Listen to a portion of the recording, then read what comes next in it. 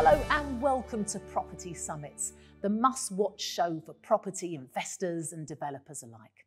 I'm Emma Birchley and I'm joined as ever by a panel of top experts in the property world. Now, first off, we have seasoned developer, investor and author Nicholas Wallwork. We have Richard Bush, a man who knows all there is to know about crowdfunding and peer-to-peer lending. We have Ranjan Bhattacharya, a mentor and YouTuber. He's founder of succeedinproperty.com, the UK's leading training provider for commercial property developers. I'm also joined by Dave Forde, who knows a thing or two about construction after 40 years in the business. Also here is John Howard, who's bought and sold 4,000 houses, apartments and developments in the UK in his lengthy career. Well, hello, gentlemen. Lovely to see you again. So there's been so much talk, hasn't there, about a downturn in the housing market. Would you say that it is a correction or is it an actual full-on crash, John? Well, interestingly, you should come to me first because, of course, I'm the most experienced of the group here. And I've survived 3 property recessions and they're all different. And this one is, I would say it's a downturn at the moment. I did predict that the second half of this year on my YouTube, I did predict that it would get better. The market would get better second half of the year. I've now sort of looking to change that a little bit because I just think that it's tough out there. It's tough out there. If people have got a mortgage which has come up for renewal, they're probably paying double, maybe treble the amount they were paying originally. And that's got to have an effect. And it doesn't always have an effect within the first month or two. You know, it's an ongoing situation. And you've got a number of the major house builders saying they're only going to build 50% of the houses this year than last year. So these top 10 house builders are sharp. They're on the ball. You know, they are very, very professional. But just because they're not building as many homes doesn't mean we have to duck and dive to make our living to live and have the lifestyle we have. But these big public companies, they're not like that. And they say, no, we're not building, or no, we're not buying anything, not buying any land at the moment, they just stop automatically. And that has a massive effect on the market. So I think we've got a downturn. I think it's going to take the time to get over it. It's all about interest rates, all about confidence in the market, and no help from the government. You know, the help to buy is finished, and that hasn't helped either. So I think it's a downturn. Sometimes you get a downturn and it's a slow decline, and then other times it's a big drop. I think this is a slow decline, and that concerns me. And why is it a slow decline? Well, people are, the point there is just because house builders aren't building as much housing doesn't mean that vendors are going to sell for a cheaper price unless they're distressed. So I agree there's an element of the market that's distressed. Absolutely, but it is. That's the bit that will be a slow decline. Everyone else that can afford to hang on will hang on. And I think people see this as a relatively short-term recession. I don't think we think this is a 4 or 5 year recession, do we? I don't think anyone on the panel would argue that. Well, that's your opinion. So, might not be other people's. No, that's fine. We're talking 1 to probably 2 years, depending on how rapidly we come out of that. But that why demand, do you think? What are you, some expert on that? Are you? I'd like to think I've done a few things around property in my time. Not quite as many as me. We're not technically. Come on, boys. It's not a competition. I think, John, I mean, with this one, I'm not sure how much experience matters, and there's nothing wrong with being a new kid on the block. Because as you said, each recession is different. And the thing that's fundamentally different about this one is, and I'm not sure whether the new house builders are the barometer, because new house builders are predominantly selling to people, well, they're selling to people that need to get a mortgage today. Yeah. The thing that's changed between now from 2008 is that in 2008, we had a massive proportion of people, I'm talking about owner-occupier mortgages, who had 95% and more loan to value. Really over-leveraged. Now, they are not so over-leveraged. Interest-only mortgage in the homeowner market is dead and gone. They're all repayment mortgages. And then the affordability test, the non-status loans and the self-certs and all of that for owner-occupier loans, they have just dwindled away. The affordability criteria that they brought in after the last credit crunch is far more stringent than it was before. Yeah. So for that reason, it is a slow burn because owner-occupiers are protected by the rules under which they got their mortgages. That's good then, isn't it? Yeah, we are agreeing. Which will keep holding up the prices. We are agreeing it's a slow burn, and one of the other reasons it's a slow burn is because a lot of people on fixed rate mortgages, which are coming off, a third a year or whatever it is. So I think Richard, something you said earlier when I was talking to you earlier, off screen, that something like 4-point-something million people have been on fixed rates and are coming off them, or have come off them, or in the process of coming off them this year to variable rates. That's massive. That's a massive. These people may have been paying £500 for their mortgage. They could be paying £1,500. So what in reality does that mean for those people? What decisions are they going to have to make? Well, first of all, they're not going to move to a bigger house, because if they could afford it originally, they can't afford it now. That's the first thing. So lack of transactions is a big problem in the housing market. Secondly, the ones that perhaps their circumstances have changed, can no longer afford their mortgage, so they're going to have to sell. Can they sell and get out with their shirt on the back, or are they going to hand the keys back? Because everybody I meet who's new to property thinks the sun always shines. It does not always shine. You've got to ride the storm. It's a tough market. Every 16, 17, 18 years, whenever there is a property recession, prices go down. And people have got to wake up and smell the coffee. Yes, and I agree. But there's a lot of talk about crash or correction. And I think the two words are used interchangeably. But a crash, the technical definition of a crash is more than a 10% fall in a 12-month period, and a correction is less than a 10% fall in a 12-month period. Now, because of all the measures that were put in place after the 2008 crash, it's predicted, the most likely scenario is that we are going to get a correction, meaning less than 10% fall. And one of the reasons for that is because so many people are on fixed rate mortgages. Before 2008, homeowners were on variable rate mortgages. So that means that the pain is not for the whole market. Yeah. It also means, on an economic standpoint, the tool of interest rates manipulation is a bit of a blunt instrument, because so many people are unaffected by immediate changes anyway. So for all those reasons, and this is not me saying it, the leading sort of real estate consultancies that put out forecasts and all of that. By the way, how often, I'm not being funny, Ranjan, but how often do they write? I would rather prefer to stick to my own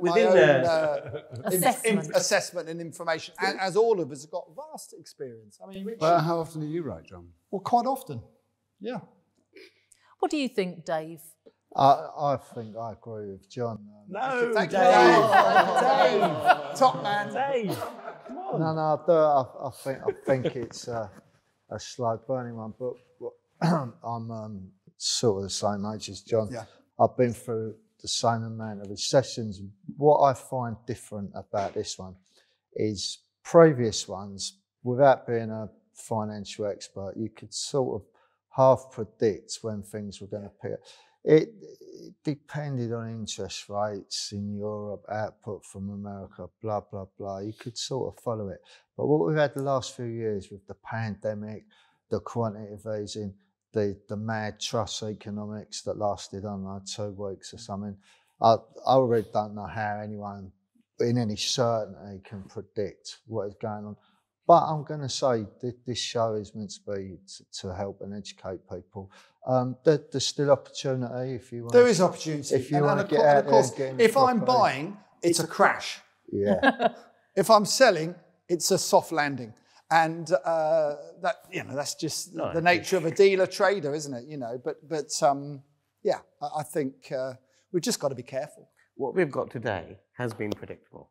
And I predicted this on my YouTube a few years ago. Yeah. And I'll tell you why. It's because during COVID, there was an excess of money printing in the UK.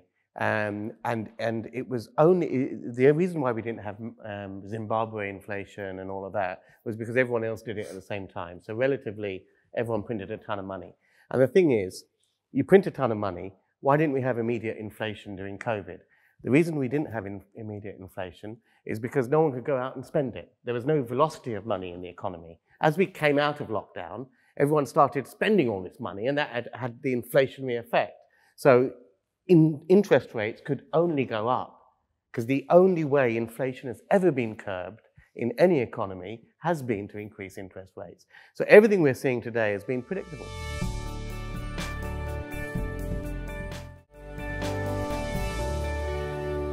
And don't forget that inflation is going to have an onward effect over the next few years of propping up the house prices, because real assets will inflate in line with inflation to some degree, not necessarily fully in line.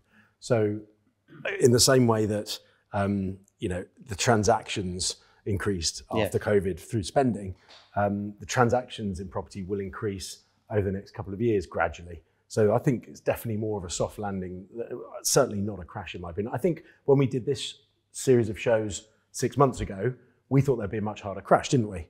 Now my feeling is soft landing, and there's signs of positivity and green shoots in the distance already.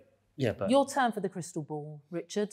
I don't do crystal balls. Oh, really? Okay. What do you think then, based on knowledge? That's it then, isn't it? Fact. But I tend to agree with Ranjan on this. But you're both saying the same thing. You're saying it's a gentle softening.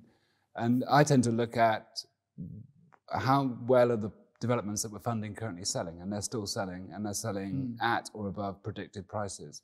So whilst there are areas where prices are going down, we've managed to avoid those. I'm sure we won't manage to avoid them entirely, but there are parts of the market that are still going up. And that's because of this recession, as you call it, but this house price correction is driven by external factors and interest rates. It's not driven by unemployment. It's not driven by other recessionary factors that we had in 2008. But otherwise, there wouldn't be areas that are surviving. And there are areas that are still going up in price. As you know, it's a micro market, isn't it? And every area is slightly different. But I mean, we've got 6 estate agencies in Norfolk, so we're at the sharp end of this. We see it every day. I get the results on a Monday morning, 10 a.m. by the way, before 10 a.m. And we aren't doing very well. Nobody's doing very well estate agency wise. So and if no one can, if people can't understand that, then I'm sorry, but that's just a fact. So John, you're saying the transactions aren't happening, no, but those that are happening, the transactions are half what they were. Understood. Literally. So those that are happening, are they at 10%, 15% less than they would have been 6 months ago? I would say that in a state agency, every 4 price reductions equals 1 sale. So constantly, every good agent in the country at the moment is forcing down the prices from where they were originally. They're saying, right, you need a price reduction to get a sale. So yes, I would say 10, 15% reduction on what they originally were, between 5 and 15, I would say, depending where it is, to get a sale. Definitely at the moment. We've just touched on different areas being affected in different ways. Let's look at the big, broad picture. Let's look at the UK. Where are the places where property prices are being hit greatest? Is it London? Is it Norfolk? Where is it? Or is that a bit... It's hard to be specific, but like I think the key is generally some of the poorer areas that are not as connected. There's less infrastructure, there's less employment. Those are the areas less desirable. Less desirable to rent. The rental market is propping up a lot of the country, certainly from an investment point of view. Home ownership, people buy a home for a home, not for investment, but if they've got one eye on the capital value, you want to be in a stronger, well-connected area. I think also, fundamentals apply. I mean, John mentioned this, micro markets. It's micro markets not just in area, but it's also in property type. There are areas where there's a glut of 1-bedroom flats that you can rent, but they're difficult to sell. But there are other things like, if you're looking at executive houses, for example, 5-bedroom detached, a 1930s house with single brick construction is not going to sell as well as a modern one, mainly because of the running costs of the older 5-bedroom house. So it's not just micro market within areas, but micro market in property type, and also micro markets within age of construction and energy efficiency and running costs. So there must be it's some far more broad nuanced. There is a broad pattern. No, there aren't. Well, I don't think there is. I think there is. Buy in Ipswich. Shall I tell you what it is? Yes. Buy in Ipswich? Of course, buy in Ipswich. The last places in this country, last areas in this country to go up are the first ones to come down. That's a fact. So the last places to go up in price are the first to come down. Because they're always the weakest. Yeah. Right. Yeah, I think it's really good. Really good bit of advice. Richard. There you go. That doesn't make sense to me. But Of course it that's makes fine. sense. Why doesn't it make sense to you? Last in, first out, all of that. Yeah, it doesn't make sense. Of course it does, because if it's taken so long for the market to reach drag them them, up. to drag them up, they're the weakest. They're the weakest economy, the weakest area, and that's why they come down the quickest. The other way of It doesn't make explaining sense. that. If they come up at all. If they come at all. The other way of explaining that is because those last areas to rise have risen because of ripple effect. Absolutely. Because the other areas, Spot the on. main areas, have gone up, and people can't afford those, so they're going into the secondary locations around them. the weaker so areas. the ripple areas cut that first. I Because think people, that's- you might as well go back to fine. You're thinking as a banker, not as a property investor. All right, let me throw something out there. With this cost of living crisis, is there an opportunity to buy in these cheaper areas because people want to downsize into cheaper areas now? Is that the Primark of property? That's not how Primark I've of seen property. it. That's not how Thought about I've, that, I've actually. seen it over the last 40 years. I don't Fortnum date Masons. Dave. Mayfair, Fortnum and Masons.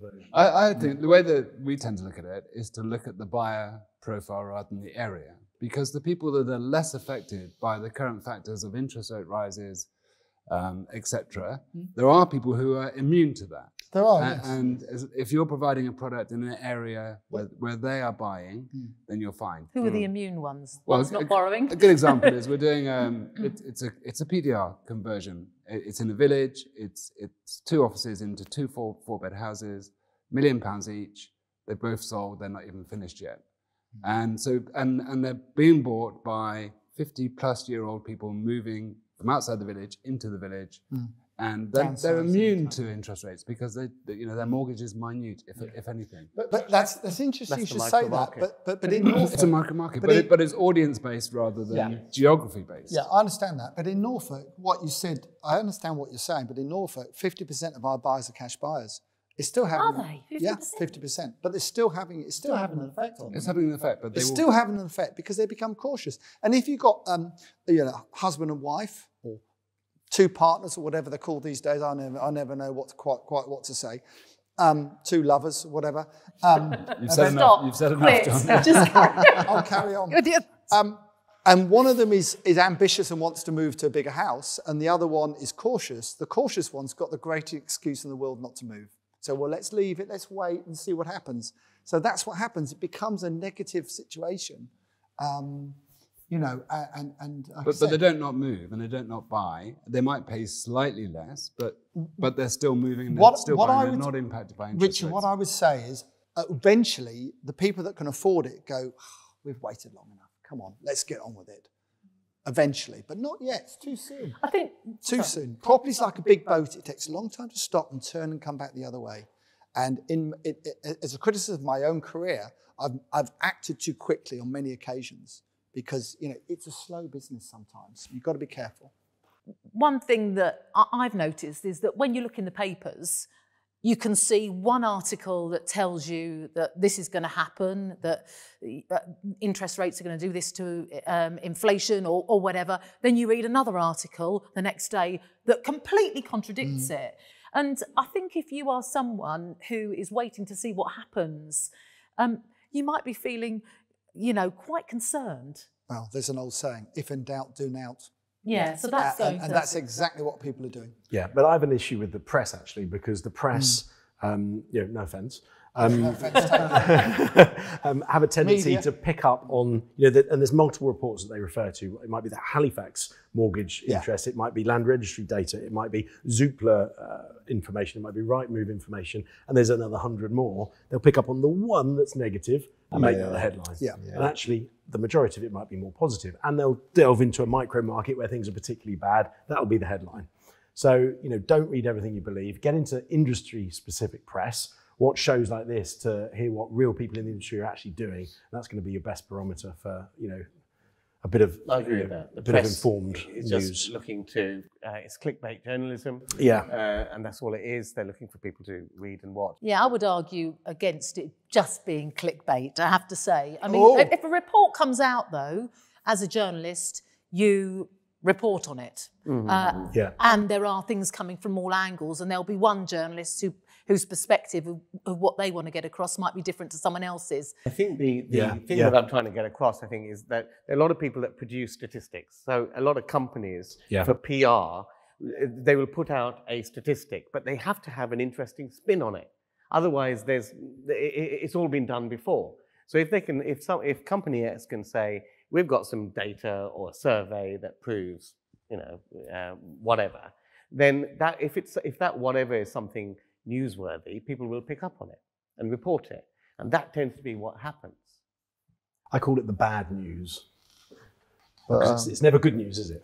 Dave? Doesn't sell papers. John touched on it earlier that the house builders are reporting up to 50% less volume that they're going to build. I see Persimmon said they're going to build 40% less houses. But on the other hand, in all the people I know people, they're probably building more than 1,000 houses in total, So it's a bit hard to say overall geographically the UK what's going to happen. And like there's micro market. Me, I'm looking to buy a new house. I'm a cash buyer. I'm not really bothered about the price. Whether it's up, down, I'm not going to but Dave, you're very experienced within the industry. You've been in it a long time and you're very confident with yourself and your ability and you've been very successful. So I think that's different to the average person who perhaps is in another job, not in the industry personally. Plus also you gave the Norfolk example of 50% cash buyers, but I don't think that's the case, is it? Is Norfolk a bit different? Well, I mean, it's a quality area that everyone should move to, Emma. Yes, it is. Absolutely. There's loads of people with loads of dosh coming from London to buy nice big houses. And also second homes. Yeah, second homes. Yeah, I agree. Yeah, so it's a little bit different. A little bit different, maybe, Yeah. But I think the thing with the major house builders is a lot of the stuff they're building is for first-time buyer and starter family type of situations. And those are the people that are most challenged, most vulnerable with the affordability and the mortgage and getting the mortgage and having a deposit saved up. So and it doesn't tend to be so much the major house builders that are building the 5-bedroom detached or the more luxury end. They tend to be the more smaller boutique developers. And yes, the market for those is still strong, because the buyers of those have more cash and equity. And I think that's, for people watching this, I think that's an interesting thing, because at the end of the day, if you're building 5 or 10 units, you've only got to find 5 or 10 buyers. Persimmon has to find 1,000 buyers. Yes, so that's the fundamental 5 difference. or 10. Yeah, and so how 15,000 buyers there. Okay, there you go. So the challenge is to find a small number of buyers. You can tailor your product for that audience, and you market it to that audience, and you will sell it at the price that you're looking for. I disagree with that, Richard. The market will dictate not what you build. The market will dictate. The people's opinions of the market will dictate. But the market doesn't exist, John. The market is just a collection of it is just we a love collection to end on of disagreement.